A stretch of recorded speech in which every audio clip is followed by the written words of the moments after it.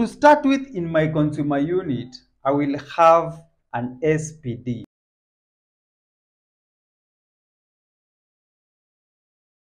A surge protective diverter. And I will have it at the start of all the gadgets in the consumer unit. The main purpose of this surge diverter is to ensure that any fault coming from the grid will definitely be sent to the ground. So I will have it at the start there. A surge protective device is a device that monitors any surges, any surges from the national grid.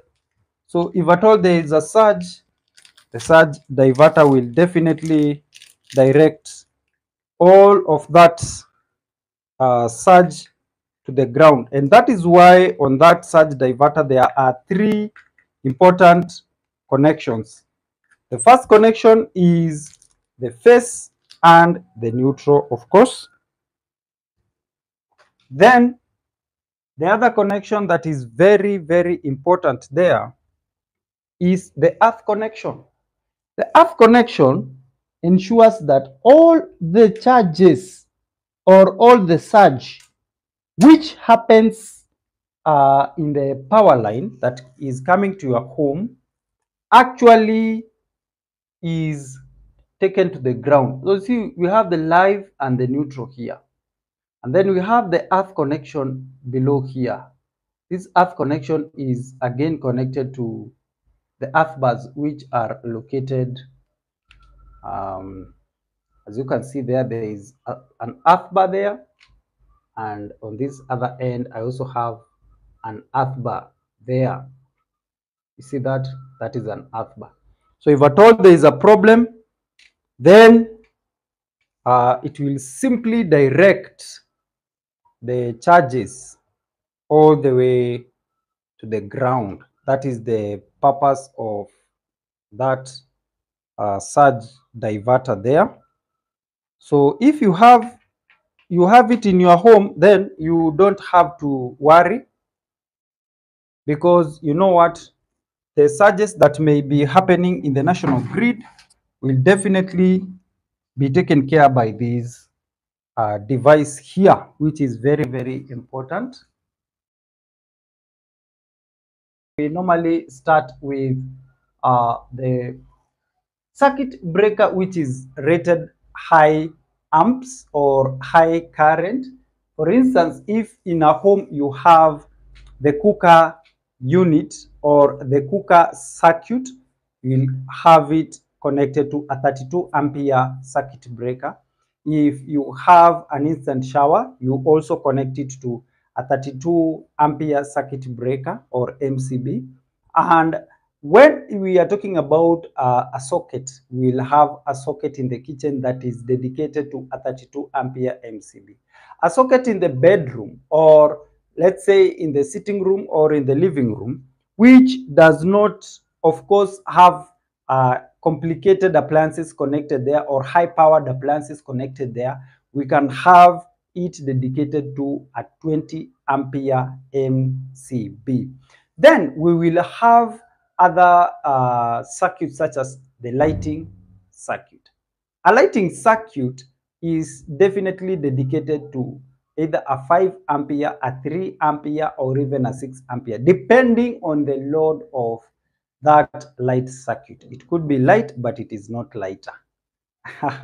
It could be a heavy circuit or a heavy load circuit, because there are some lighting fixtures which consume a lot of power or draw a lot of current from the circuit. Now, having different circuits in the home dedicated to having different circuit breakers or miniature circuit breakers dedicated to different,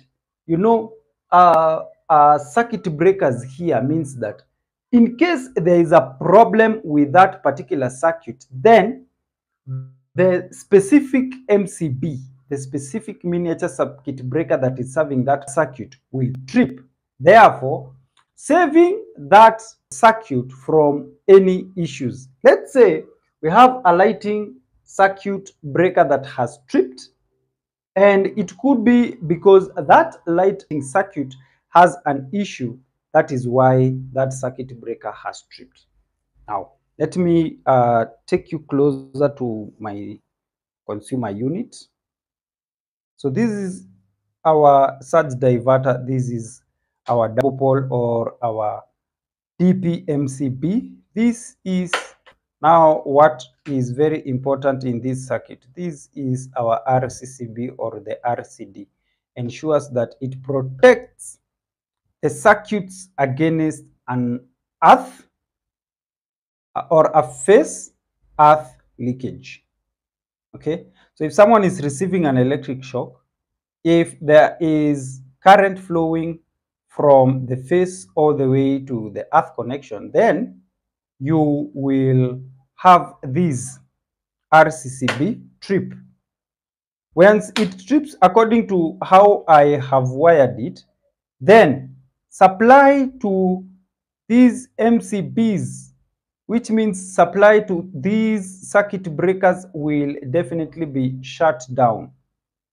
Okay, meaning these MCBs will not receive any supply, much as all of them might be on, but as long as this is off, let's talk about this first. As long as the RCCB is off, then these MCBs will not have a power output. Because as you can see, the way I've wired, here we have looped the phase and the neutral.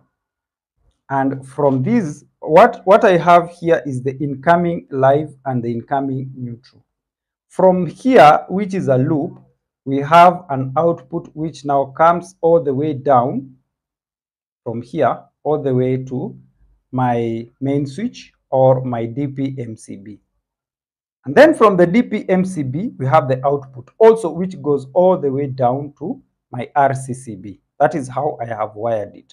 So you see the neutral incoming in there, the phase incoming in there, and then I have my neutral going out to loop the neutral bars here. And so on this phase side here, on this the live one, I have the live connected to the bar. See this bar here? This bar, once everything is on and I've connected, remember we said that my circuit is not powered because of this lesson. If I'm powered, I've powered it on and I've accessed it here, then it might, expose me to danger, because if these parts here are live and then I get in contact with them, there is a problem there. I will be electrocuted. As well as if I short circuit these parts with this case here, there is a problem because there will be sparking there. And if I make contact between my body or my fingers and between the face and this earth here, there is a problem.